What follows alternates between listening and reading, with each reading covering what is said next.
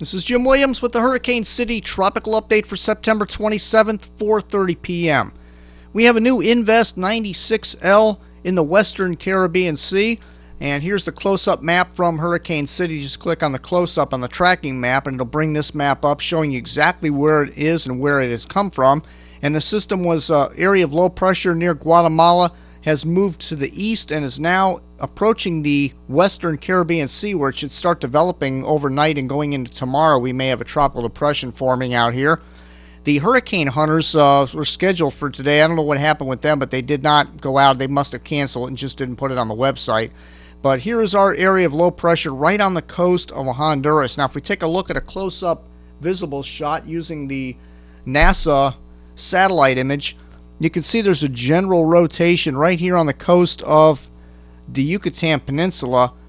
In fact, if we show you what's going on here, we have west winds coming out of Belize only about 5 miles an hour. We have northeast winds coming into Cancun and Cozumel, and the areas of lowest area pressure, low pressure, is right here in Punta Allen, Mexico. So there's a general rotation right here on the coast of the Yucatan. This is drifting off to the northeast, and we should see development here coming up over in the overnight hours. All right, here are the early models on this, and you can see that the usually when you have a new invest, there's only a couple of models running this. We have the BAM model here taking it through the central Bahamas and central Cuba, and the LBAR due north towards Apalachicola, and probably they'll be splitting the difference with the majority of these models taking it towards the state of Florida, and that'll be coming up late week. Now, as I mentioned, the hurricane hunters were supposed to be out there this afternoon, but looking at the website from the National Hurricane Center on the scheduling of the recon, they still have it scheduled for today, although they are not out there.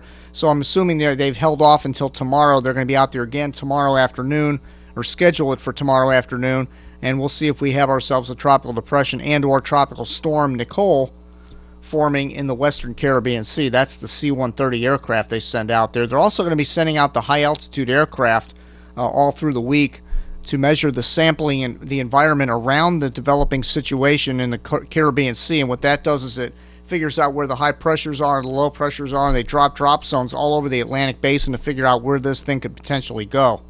So we'll have a lot more data on this, and in tomorrow's tropical update video I'll be able to add some of that data along with some pretty good model data that should start coming in on this system, and we'll be able to figure out which are the best performing models in the whole 9 yards on this starting tomorrow. Alright, here's the wind shear going out 48 hours, and this is important. This is going out to Wednesday evening, and you can see the aquas and the greens here are indicating we're going to have westerly wind shear around 20 knots when the system would potentially be in this position right here. So it's going to be not all that favorable an environment. There's very warm sea surface temperatures in the Western Caribbean, but you also need upper level support. And I believe I did save an image of the upper level charts here. I'll show you that in a minute. But they're expecting wind shear in about 48 hours to increase down near Cuba. So this is why the models are a little bit timid in developing a potential hurricane. They're keeping this as a tropical storm moving through Florida and off the eastern seaboard and moving right up like this in front of that trough.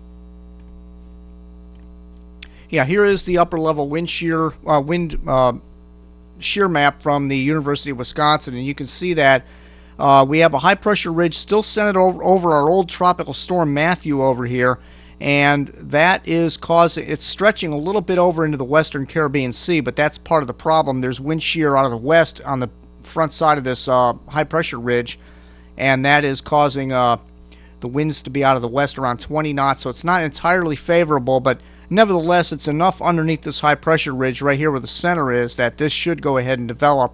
But in about 48 hours that's going to change if it moves off to the northeast. Alright, let's take a look at the water vapor loop of the Atlantic Basin, and the system is in the Western Caribbean Sea right on the coast of the Yucatan Peninsula, but you can see our trough is really deepening here. Look at this. There's an area of low pressure right here moving toward the east coast, and there's a dip way down like this, and this is going to cause the steering flow to be to the northeast and increasing southwesterly wind shear as this approaches Cuba and the Florida Straits. And the National Hurricane Center did indicate that people in Florida should be paying attention to their local news and National Weather Service office for the latest information on developing Tropical Storm Nicole, as this will be impacting the weather in Florida later in the week going into the weekend. Now, there is an indication that after this system moves off to the northeast, there's going to be another area of low pressure that's going to develop according to the GFS down in here, and that too is going to head towards Florida. So Florida might have a double hit scenario coming up here with potentially 2 tropical storms between now and the middle of next week. So people in Florida need to be aware that they do have tropical systems heading that general direction. They'll at the very least will get some bad weather out of this, windy, rainy weather in the state of Florida as this moves up and off the eastern seaboard. We also have another area of disturbed weather out here in the Atlantic, but there's dry air kind of surrounding the system, and it's not in all a favorable situation right now. But the Canadian model still wants to indicate that by late week going into the weekend, we'll see something coming up like this behind are 2 systems that are going to cut through Florida. So we'll have another system to watch out here in near the eastern Caribbean Sea going into late week, going into the weekend. So a lot to keep track of in the tropics. We'll have a lot more tomorrow's update on this situation, as we'll have a lot better model data on this. We'll have the GFDL running on this and the H-WRF. Right now we're just relying on the BAM models and the LBAR right now.